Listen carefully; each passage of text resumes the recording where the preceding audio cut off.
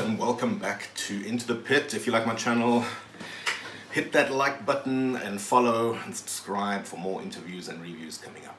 Today we're going to go back to old school death metal. Not exactly to Tampa, Florida, we're going to go to Canada and talk a little bit about the band Gorguts.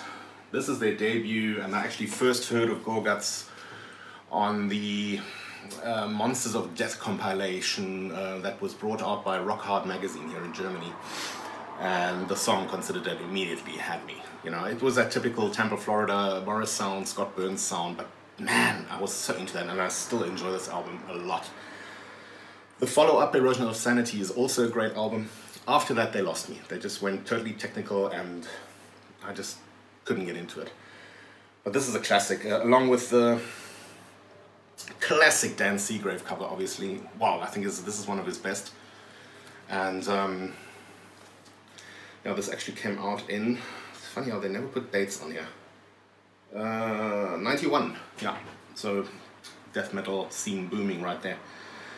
Great tracks on here: Stiff and Cold, Disincarnated, the title track, Considered Dead, Rotten Anatomy, Bodily Corrupted, Drifting Remains, Inoculated Life. Yeah, this is excellently done death metal, obviously quite heavily influenced by Chuck Schuldiner's Death, but I mean, so many bands out there did exactly that. I mean, Death was sort of a pioneer, and I think a lot of bands went in that direction. I mean, and then later on moved on and sort of honed their sound down to become either more technical or leave the death metal genre altogether. So, but this was definitely death worship, and as with the follow-up, Erosion of Sanity, unfortunately I don't have that on LP. Damn, been trying to get hold of it, no luck. Or, well, I wasn't prepared to pay the prices that I saw on eBay, so. But yeah, excellent piece of work here. No, I've got a lyric sheet. This is still the classic sort of Roadrunner Records layout. I mean, Roadrunner were just picking up these bands left, right, and center really at that time. So if you like your death metal more straight, in your face, meat and potatoes, well, meat and potatoes is probably not correct. There is technical proficiency on this record, definitely, you can hear it.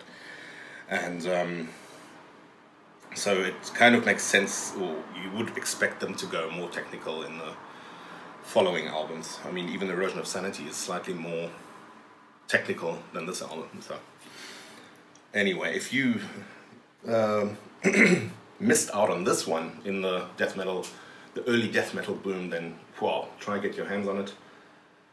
Quite pricey getting these on vinyl these days, but I mean, there are those CD packages where the first two come out in one package, so you can also go for those. They did those for Exorder, various other bands, King Diamond, I believe. Yeah, so quite a few, Malevolent Creation. So yes, and once again, wonderful artwork by the mighty Mr. Seagrave. So there you go, Gorguts, Consider Dead, check it out.